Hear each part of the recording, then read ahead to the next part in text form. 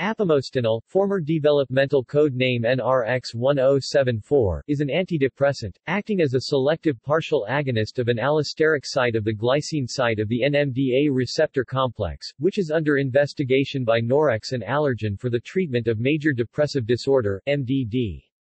As of 2015, an intravenous formulation of apimostinel is in a Phase 2 clinical trial for MDD, and an oral formulation is concurrently in Phase 1 trials for MDD. Its mechanism of action and effects are similar to those of repastinel, GLYX13, which is under development as an adjunctive therapy for treatment-resistant depression also by Norex. However, apimostinel is 100-fold more potent by weight and, whereas repastinel must be administered via intravenous injection, is orally active. Apimostinel is intended by Norex as an improved, follow-up drug to repastinel. Similarly to repastinel, apimostinel is an amidated tetrapeptide, and has almost an identical chemical structure to repastinel, but has been structurally modified via the addition of a benzyl group.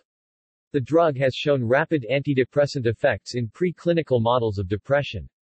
In addition, similarly to repastinel, it is well tolerated and lacks the schizophrenia-like psychotomimetic effects of other NMDA receptor antagonists such as ketamine. Commercial competitors of apimostinel include AV101 from Vistagen Therapeutics and Cerecor's Circ 301.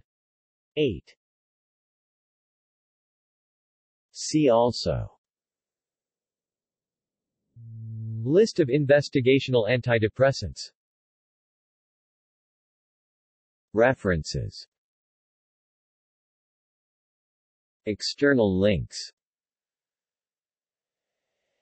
Apimostinel, NRX-1074, Addison site.